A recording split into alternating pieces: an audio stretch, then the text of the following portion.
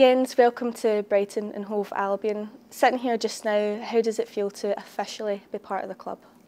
I'm feeling really warm welcomed. Yeah, the club is amazing and the facilities are brilliant. So I can't wait to start working with the whole squad, with my team, to prepare well and to prepare hard for the upcoming season, for the rest of the season. We have to work a lot with the team, but I think they know this. And I want to say thank you for Amy for the great job she did before. I think it was a hard time for all of the club, but now yeah, I hope we are looking for a successful future. And I will do everything to come to our goals. What was the recruitment process like for you? What was the main draws for you to join Brighton and Hove Albion? For me, it was a big honor because yeah, Brighton is a really young club, but a club with a great vision. And for me, also, it's a big honor to be, I think, the first head coach, the first German head coach in the WSL. And yeah, the package of all from the club, from the philosophy from the club, yeah, this is the thing I searched for, and now I'm really happy, and I can't wait to work for this brilliant club. You have a great wealth of experience in the women's game, especially in the top flight. How much are you looking forward to kicking on with the challenges in the WSL? Because you seem to have that hunger and desire to strive for the best. So I watched a lot of reports of the team. I watched a lot of games from the team, and I know the team is talented. They have a lot of talent. It's in the team, and I know we have to work hard.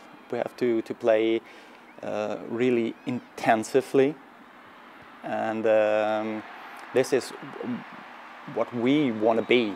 We know that we are not the biggest club with the most money, but I can promise you we are the club, we are the team with the hungriest girls at the pitch. And this is, like you said, the first time that you'll be coaching in the WSL.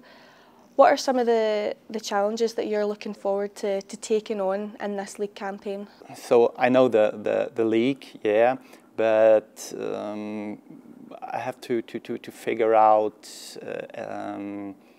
the strengths and the weakness of every player of the league. So this is what my biggest strength was in Germany, to know every single player with her strengths and her weakness. And so on this process I'm working really hard day by day since I signed here for Brighton.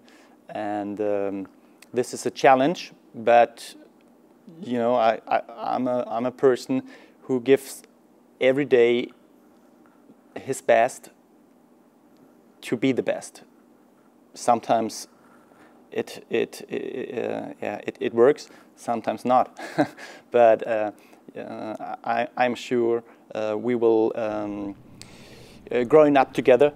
We're growing up together. Me as a coach and the team.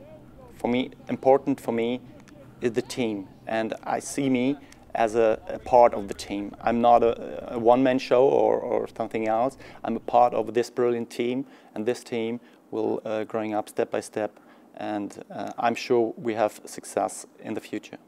And you have obviously experience coaching teams in the Women's Bundesliga and the UEFA Women's Champions League as well. How do you feel like that experience will benefit you as you coach a team in the WSL? It doesn't matter if you're a coach in a Champions League club, or for a big club or for a smaller club.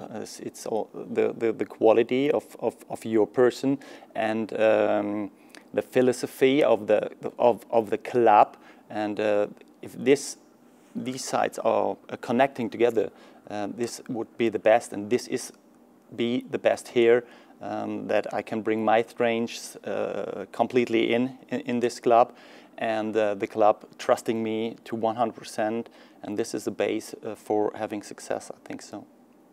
And obviously it's so tight at the bottom half of the table with all the teams.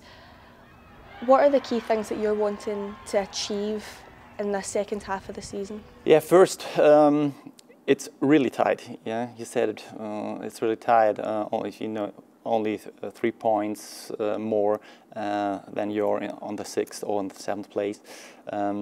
So for me and for the team, it's necessary to stabilize the defense, because I think we considered a lot of goals. So this is the first what we have to change. But it's not only the defense. I don't want to blame the defense. The whole team has to work really hard and really strong in the game, and starting with the strikers and ending with the goalkeepers. And this is the first we have to stabilize, and then we are doing step by step for the offensive. And another goal for me is to employ the style of what we want to play on the pitch, that the supporters are proud of us, and the fans are going to the stadium and they're saying, oh my God, it's game day. We can't wait to see them play and to see them fight on the pitch and fighting for the 3 points. And this is also a big goal, and this is my my wish, that the supporters give us credit, and we will pay it back with emotions. I will promise you, you will get emotions from my team, and hopefully with 3 points in the home games.